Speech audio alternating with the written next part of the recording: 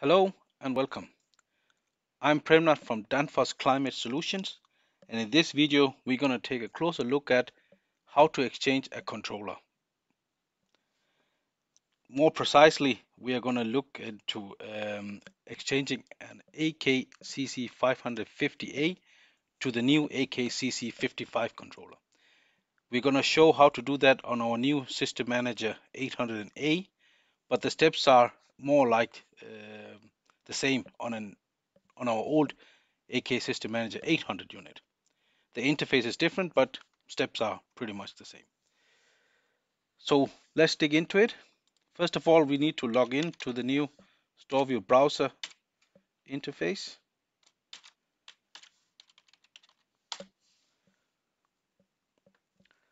Now you'll see I have some units configured here on my system here. This is a test wall system, so the values here are not valid, but the steps are the same, so I can show what I want to do here.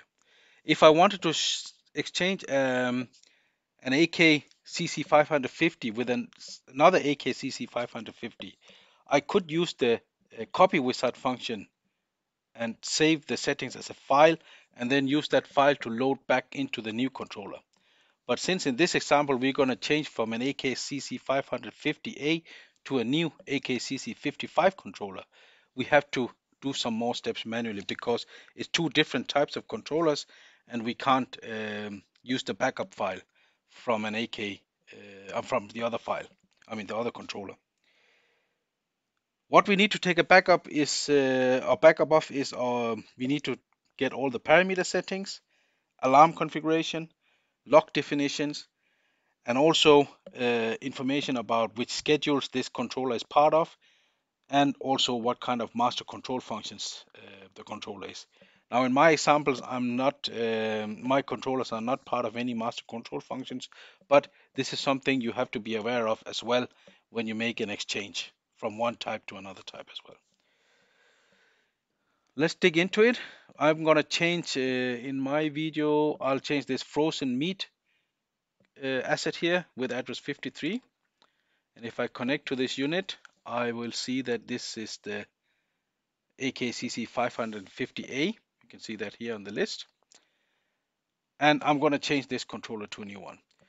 So to get these details, an easy way to get part of the details is by using the built-in report function of the system manager.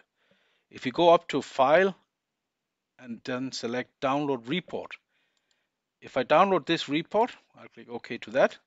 Let's download it. And then when I open this report here, I'll see all my details about this system manager. If I use the Notepad search function or find function and search for device detail, let me just move that over here. Then you'll see I have a list of all the different assets and their parameter groups and the parameter settings. Now I need to find my specific controller, so I'll look for that. I know it's address 53, and there it is. And here I have the group, the parameter, and its respective value right now. I can see here what the current settings are on this asset. So now I have the parameter settings. Another information I can also get from this asset is alarm details or alarm configurations. I know that it's all the way at the bottom here after the audit trail. It comes up here. So there it is. And now if I again search for the asset, I have all the alarm actions that are alarms that are configured on this unit with an action code. If the alarm is disabled or set to log only, then it will not appear in this list.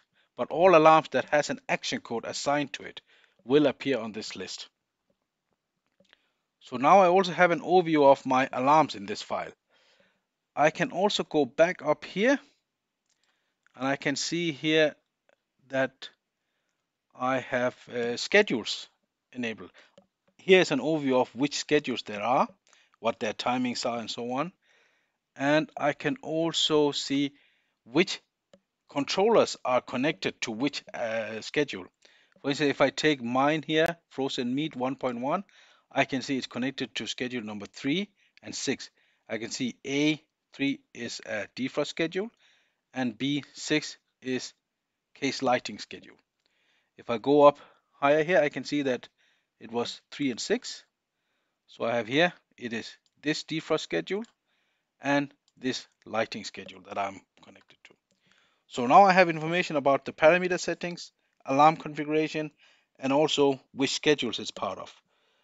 The last thing, or one of the last things I need is which lock or what the lock configuration is of my system manager, oh sorry, case controller. So I'll close this window here. And the easiest way to find that information is by going to history feature here and select my asset. I have it here, frozen meat. And then I'll just for this example, I'll leave the period as it is. Or let me just maybe, yeah, I'll leave it as it is. The values here are anyway dummy values, so it doesn't make sense whether I have 2 days or 1 day. But once my system manager has retrieved all these data points from the asset, I can save it to a history file already now here, and then open it in StoreView browser again afterwards. But I would like to have it as a CSV file, and then I'll have to draw it first. I'll select all points here, and then the points will be drawn here. As you can see, there's not much history here. I'll use the export function to do this. So when I press the export button, I can again choose between a history file or a CSV file. And this is the file that I'm interested in right now. So I'll select CSV. I leave the specific settings here as they are, and then I'll click Save As. And now a report file is also saved onto my system here. And if I open it, I'll see that I have all the names here for this asset. I have these parameters that are locked in the unit here. So now I have information about my parameters, alarm configuration, lock details, schedules, and the last thing I need to know is which master control function it's part of. And I'll just go back to the frozen meat cabinet here again in the detail view. On this one, let me take a look.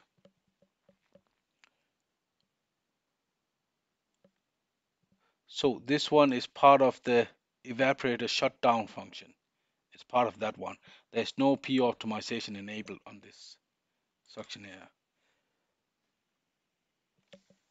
So now I have all the details needed for this asset, and I can now continue with exchanging the controller on the system. My colleague Ken Sønner Jensen has made a video about this, and I'll strongly suggest you to go watch that video as well before we continue with the rest of the process. I'll go do it on my wall here as well, and then I'll get back to you. I have now changed the controller to the new CC55 controller here, and if you notice, but I still need to do the configuration part of it. If you notice, if I go into the asset again, where there it is, then you'll see there is still an AKCC 550A. So I need to tell my system manager now that I've changed this controller, and I need to reconfigure it to do that. I'll go to configuration and select network nodes because I need to scan the new controller, and I'll do that by starting a scan. It's still nothing has changed to the network beside this. It's still a Modbus controller, so I'll leave it as it is, and I'll scan that. So now my system manager is starting to scan all the controllers on the network, and once it's finished, then I'll continue with the rest of the process. All right, now my system manager has finished scanning here, and I'll then go and verify that it is the correct controller that has been scanned on the network. I'll go to scan status and controllers, and here I'll have an overview of all the controllers here, and I can see here 53 is now a 4082, which is the CC55, and it's not configured correctly yet, and that's of course because I have to go and do that. So let's get to that, and we'll go back to the configuration menu, go to control, and then select refrigeration. We'll go to circuits, and here I have to select the suction line here for that controller. As you can see already now it's a mismatch because it's configured to be a 550A, but it's actually not a 550A that is on this side. And that's because there's also an address assigned to this asset here, so that's why it knows it doesn't match up. So I have to correct this. Now the easiest way to do that is by enabling this show only scanned devices. If I do that, I only get the list of controllers that are on the network that I have scanned already. So I have done that already, so I'll go double click here and I'll see a list of all the assets that are scanned which are not configured on my unit network here at the moment. So I'll select mine here, which is the 4082, which is the one unit that I have scanned here. So I select that one and go to OK. So now it's an AKCC55 and everything is good. Just to make sure that everything is actually good, I'll go back to refrigeration, addresses, and then controllers. I have to, of course, select the right rack group here. And then I'll find my asset here, address number 53, which is my CC55 meat controller. And I'll just do an upload from the controller. So I'll double click here. And now my system manager started to make an upload of the controller. So once the date is updated here, I now know that my system manager is able to communicate with this case controller as well. So everything is good so far. Now I have to continue with configuring this asset. And let's start with the parameters. I'll go to the detail window here and select frozen meat cabinet. I'll see that yes, it is the correct asset as well. And then I'll open my report from earlier and I'll select my controller again. Find device detail, and then I want the details for address 53. Here I have them.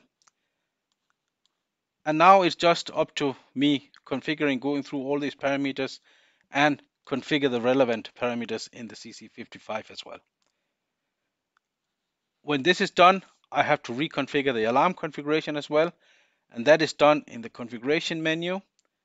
And I need to go to control, refrigeration, circuits, setup. And yes, I want to load from the controller. I'll select my asset here, frozen meat 1.1.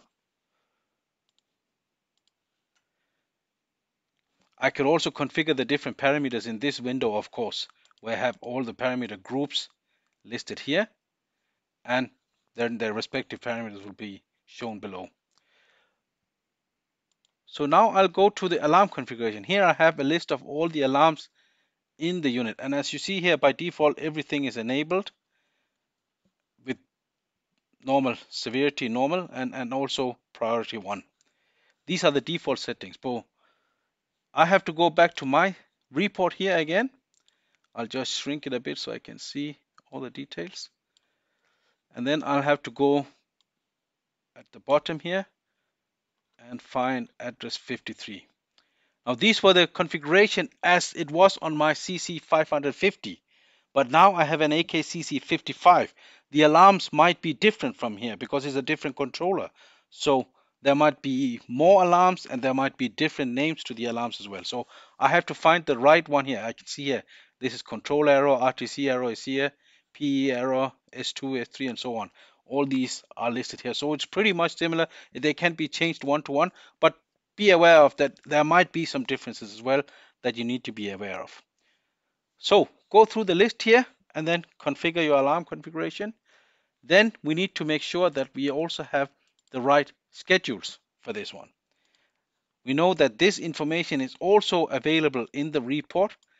That's again on the top here, where I have the different schedules here, and I can see that my unit was part of schedule number 3 and 6, which was defrost frozen and 6 test case lightning. So I'll go to defrost frozen, and then I'll double click on this one and then select which assets are part of it. And here I'll find frozen meat that I've selected. It's already selected, so that's good. This is just to verify that it is configured correctly, of course. And I'll go to the case lighting here as well. And I can see frozen meat is up there. It's also selected, so that's also good. So parameters have been configured, alarms have been configured, schedules has been configured. Now I need to go take a look at the lock definitions. So I'll go here again to refrigeration. Sorry, I have to go to configuration and then history configuration. This is my lock configuration window here. I'll go to controllers in this menu. Select the group or cabinet here that I want. Where is my frozen meat? There it is. And now I have to configure all the lock parameters. Luckily, I didn't have that many on my previous. I have control state, frozen meat, U17, and so on. I can see what parameters they are here. And then I'll have to find them on the list here, of course, on the different pages where some of the parameters might be on a different page. I have to find them and then reconfigure my locks.